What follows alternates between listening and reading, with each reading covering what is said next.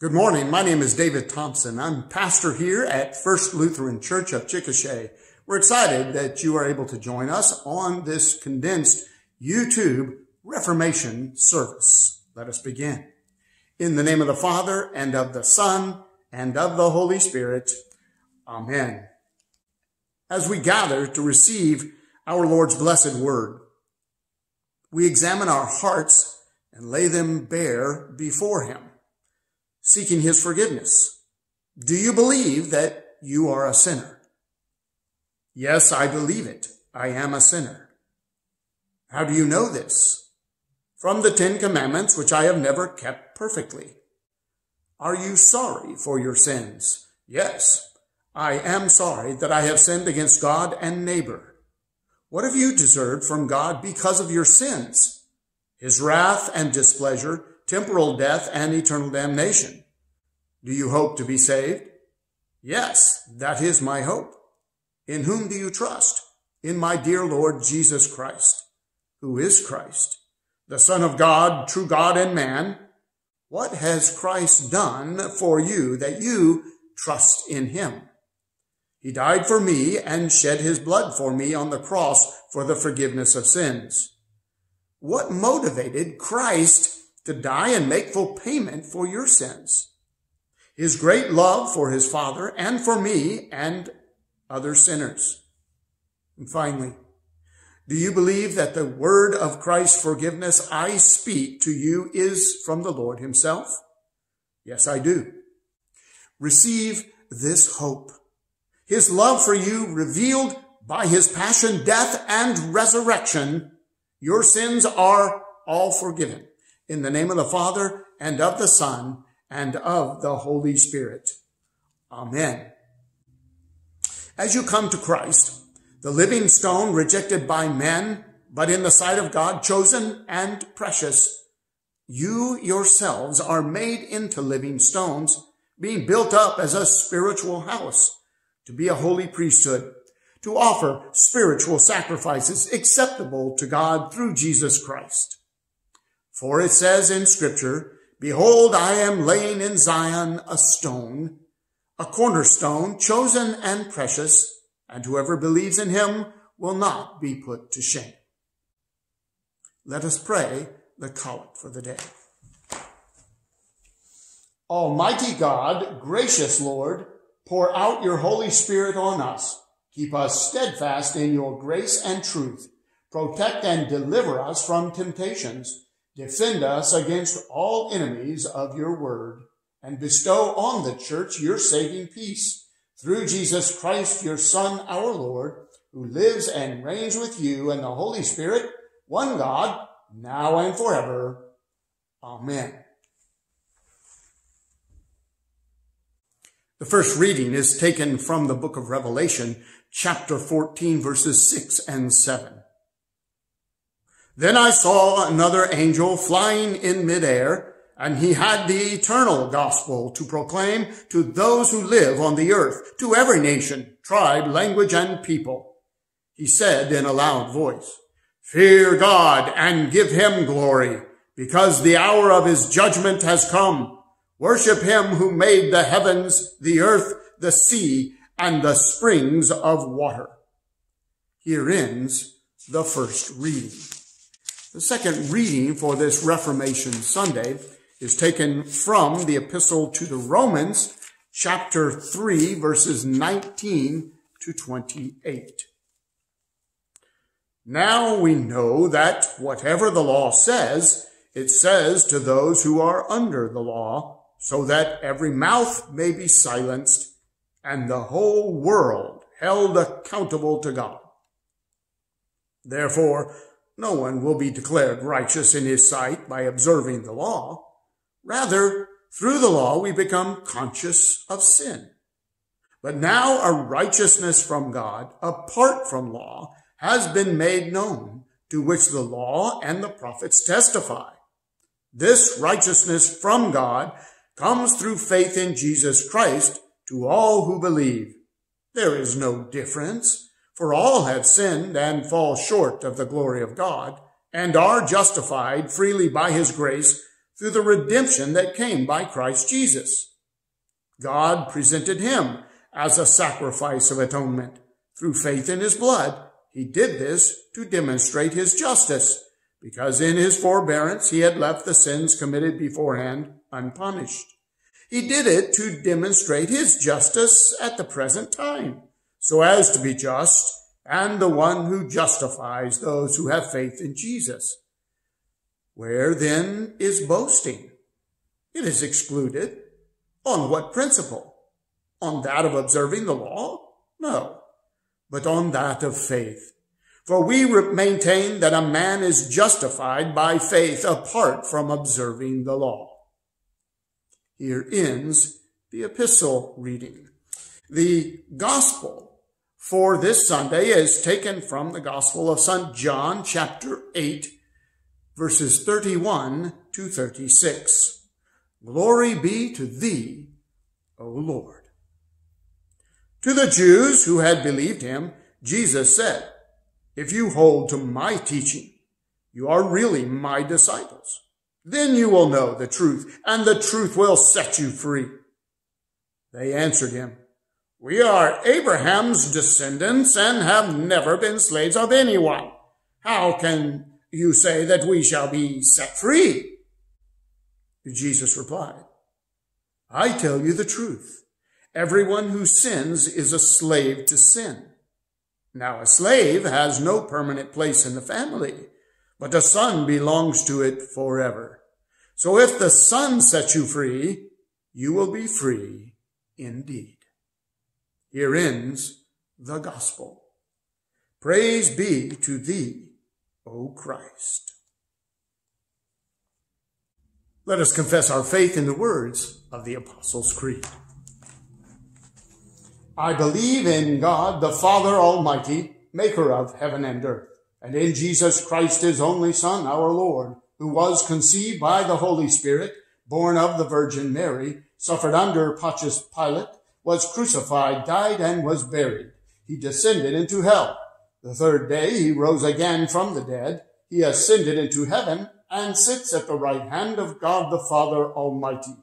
From thence he will come to judge the living and the dead. I believe in the Holy Spirit, the holy Christian church, the communion of saints, the forgiveness of sins, the resurrection of the body, and the life everlasting. Amen.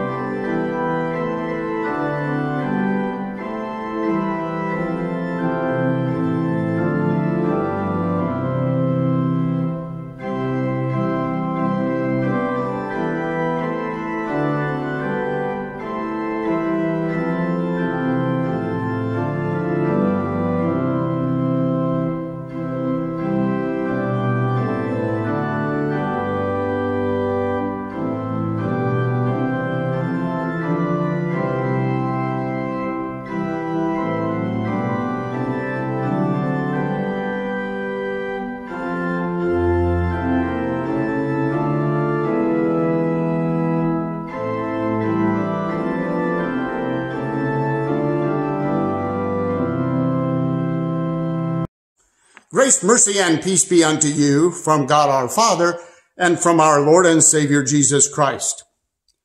Reformation Sunday, dear brothers and sisters, is not some remembrance of a cobweb-blanketed religious war victory. It is a recognition of the Holy Spirit's continuous, intensive care work on and for the people of God, who must live in this world of bondage, but are actually free men and women. It's like the ER doctor that comes out to the family and reports, "We had to bring him back 3 times, but he is stable for the moment, and you will be able to see him in a little while." Of course, my dad would have asked that patient, "While you were out, did you see anything? Did you talk to anyone?"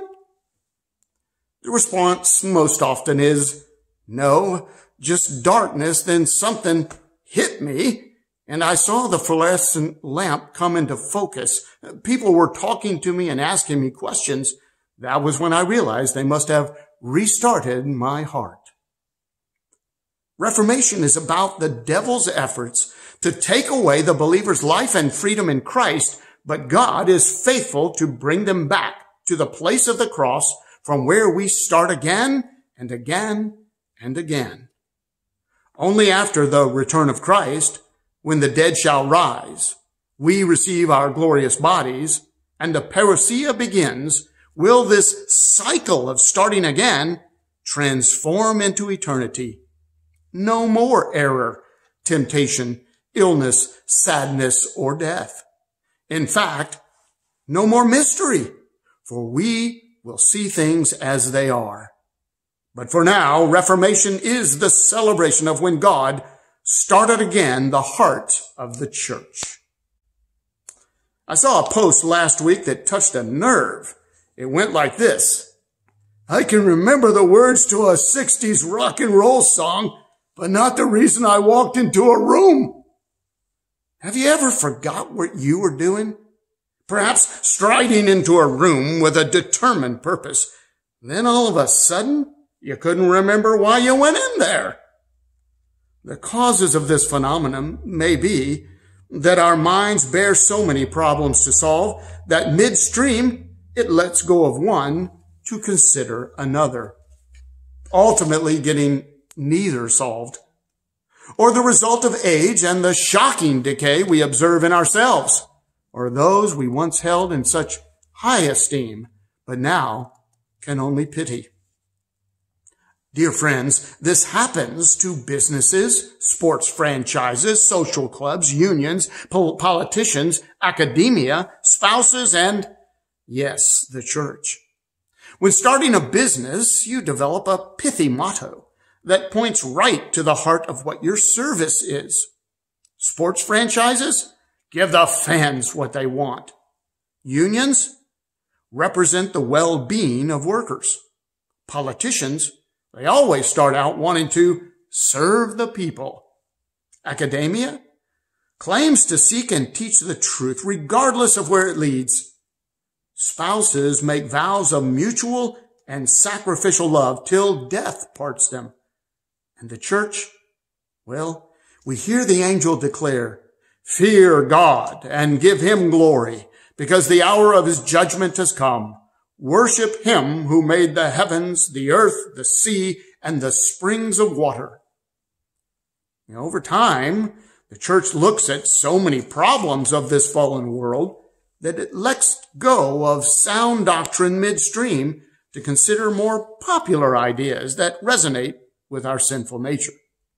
In time, the church is teaching the wisdom of man and not the wisdom of God. The children grow up to neither fear God nor acknowledge his glory revealed in the creation. Let me give you just a few examples. There are 3 views of the Lord's Supper: transubstantiation, representation, and the real presence. The first 2 rationalize a changing of the elements or an absence of the body and blood of Christ. God's word does not say this. Only one, the Lutheran teaching that God's word says there remains the bread and the wine, and that with them God promises his bodily presence also, in, with, and under the elements. Though it is a mystery as to how, we let stand that God's word is true and every man a liar. Another example is infant baptism, where human reason declares a child cannot decide to believe and be born again until they reach an age of accountability. And so infants do not need baptism. But the Bible does not define an age of accountability unless you have ears to hear David's confession that he was sinful from the moment his mother conceived him. In fact, infant baptism is lovingly given precisely because our epistle declares the whole world is held accountable to God. The whole world excludes no one. And so the promise of forgiveness in baptism is for you and your children. We even see this forgetfulness in our gospel when the Jews declare, "We are Abraham's descendants and have never been slaves of anyone." Yeah, putting aside Pharaoh, Babylon, Assyria, Greek and Roman subjugations, even spiritual bondage cannot be denied with the hundreds of man-made laws and ignoring the year of Jubilee. Today, confessional and Bible-believing denominations are besieged with pleas to change, to embrace new and popular ideas, and let go of the old doctrines and practices. It is no surprise many look up and wonder, how did we get here, and what is Christianity all about? To get back on track, we need a reference point, and we see it rediscovered in the Reformation. After 1,000 years of slowly adding nuances of works righteousness, objects of veneration, it seemed sensible to buy indulgences for freedom from an imaginary purgatory. It seemed sensible to pray to saints rather than God. But none can bring us peace as we face God's judgment. The angel proclaims that only one thing does, the eternal gospel. This good news of Jesus Christ and his finished work of salvation for sinners is the purpose and mission of the church, the body of Christ. It is the starting point we must be returning to start again and again. God is immutable. He does not change like shifting shadows. He is the same yesterday, today, and forever. So we do not need to be looking for something new, forgetting where we came from and why we are here, but stand firm, immovable in the Lord. We do not need to add to his word or subtract from his word, but remain in his word. It is when we take our hands off the reins of control and open our hands to receive that we become free from the crushing burdens and problems that face us. Listen, but now our righteousness from God, apart from law, has been made known, to which the law and the prophets testify. This righteousness from God comes through faith in Jesus Christ to all who believe. God presented him as a sacrifice of atonement through faith in his blood. God demands righteousness. God provides that righteousness. God demands sacrifice. God provides the sacrifice. God demands faith. God offers faith as a gift. When you are lost and in a fog, you need a compass and a reference starting point. You have heard of a lodestone. It is what was used to make compasses because it aligns itself with the Earth's magnetic North Pole. The church has the law, the will of God, that points always to the right way. But as those in the fog of sin, we follow the law alone to our own destruction. And so the eternal gospel gives us the fixed starting point, Jesus Christ crucified for the forgiveness of sin. When you enter a room and forget why and for what, you return to your written list. The church has and will continue to be drawn off course, but the Holy Spirit returns us to the Word incarnate, Jesus, from whom alone we can start again. Be still and know that I am God. I will be exalted among the nations. I will be exalted in the earth. The Lord Almighty is with us. The God of Jacob is our fortress. Psalm 46, 10 and 11. Yes, a mighty fortress is our God. So, why are you here this Reformation Sunday? Are you smelling the brats? Is that why you came this particular Sunday? I get it. But when you go back and check the written word, you will realize that the means of grace offered here change our eternal reality. We go from slave to free, from bad to good in God's eyes, from death to life eternal. Can the few hours extra sleep, one day a week, provide that to you? Can recreation or getting a honey-do item accomplished Sunday morning offer these divine gifts? God knows we need sleep, fun, and satisfaction. But more important still, he knows we need a reset to home. And as the devil roars and prowls, we need it weekly. Listen to the psalm for today. God is our refuge and strength, an ever-present help in trouble. Therefore we will not fear, though the earth give way and the mountains fall into the heart of the sea, though its waters roar and foam and the mountains quake with their surging. There is a river whose streams make glad the city of God, the holy place where the Most High dwells. God is within her. She will not fall. God will help her at break of day. Please understand, the city of God is the church, sinners forgiven, saints by grace alone, through faith in Christ alone, by God's word alone. Today, at his feet, Jesus raises us up saying, if you hold to my teaching, you are really my disciples. Then you will know the truth, and the truth will set you free. Now, a slave has no permanent place in the family, but a son belongs to it forever. So if the Son sets you free, you will be free indeed. Reformation is starting again, free from fear and condemnation. Though you may have times of great pain and forgetfulness, see the light of the eternal gospel and realize God has started your heart. Now may the peace of God that passes all understanding guard your hearts and minds in Christ Jesus. Amen. Let us pray for all the people of God in Christ Jesus and for all people according to their needs. Lord Jesus, you have freed us from the captivity to sin and death, from the delusion of trying to earn and maintain our own righteousness, and from the chains of condemnation and fear that have many others wondering how their lives got to be so confusing. But we rejoice in your word. If the Son sets you free, you will be free indeed. Lord, in your mercy, hear our prayer. Holy Spirit, only your mercy and grace enable us to start again and enable us to know, find, and live in the freedom of your eternal gospel. It is the lodestone or the fixed compass point you daily bestow upon your church, so that we stand upon and continue in the truths of the scriptures that point us to Christ and are the foundation of the Reformation. So enlightened, we proclaim to all the peoples of the world this true reference point. If the Son sets you free, you will be free indeed.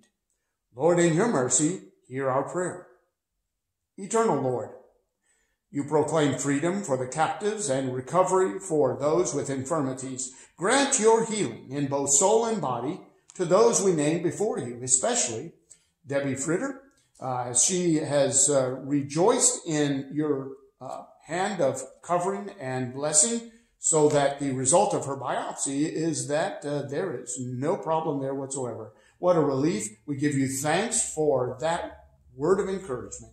Lord, we also ask that you be with Ashley Dutcher, Debbie's daughter-in-law, for that she hold firmly in hope and faith and steadfastness through her afflictions. Lord, we pray for Harold Molding, Bob Walden, both dealing with physical therapy and pain.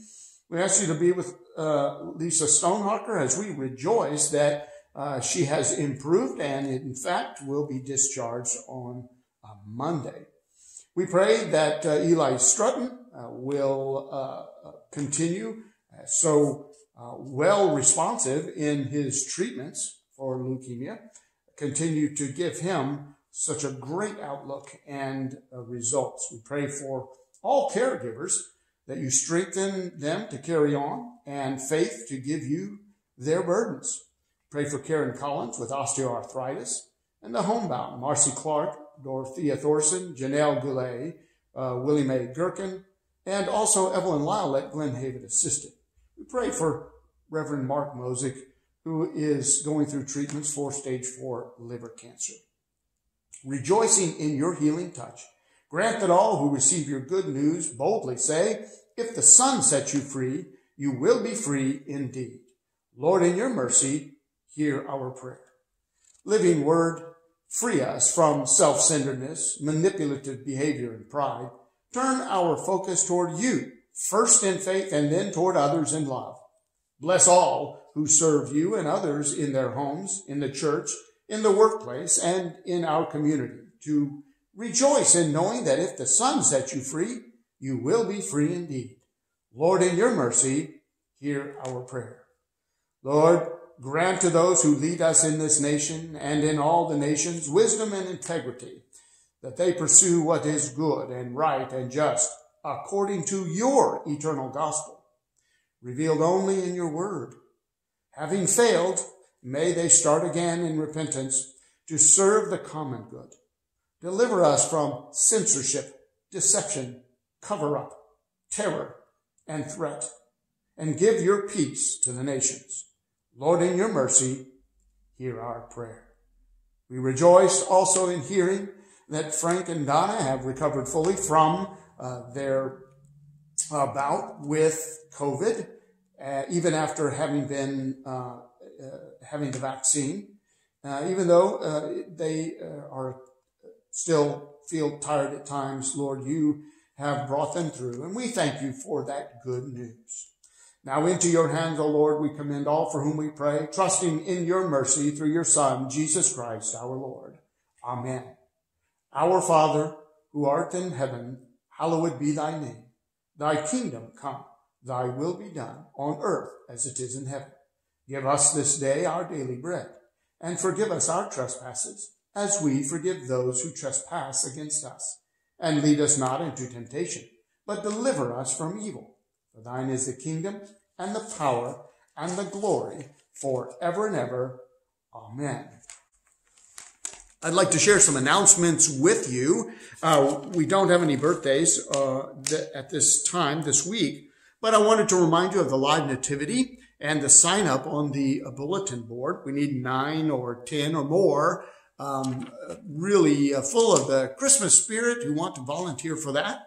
There won't be any animals there, but there will be costumes, and we would like you to be a part of that. It is December the 3rd, 6 to 8:30, and we'll be having and sharing hot chocolate either at Brahms or at the gift shop. So please sign up on the main bulletin board.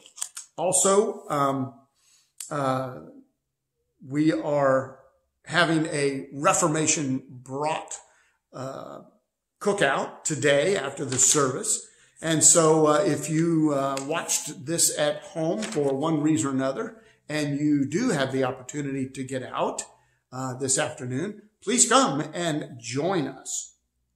All Saints devotional service is tomorrow at 5, but please call me if no one's going to be here. I will take that into consideration, but it will be very short. It will be an opportunity to lift up the great clouds of witnesses, not only throughout history, but also in our own lives in the past, those who have preceded us in death and in the faith. So let me know, give me a call, whether you will be here or not. We